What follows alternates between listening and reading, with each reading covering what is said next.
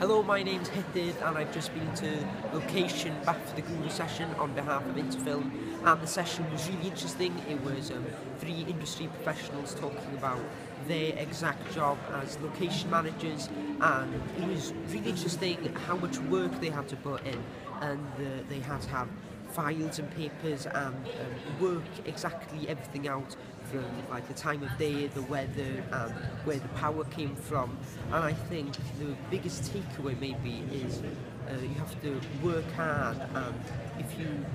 use your imagination and just change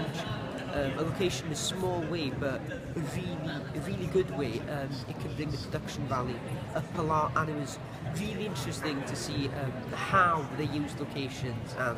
how exactly they use their years of experience of the country they've been in, and the exact places they can use in the new films and televisions.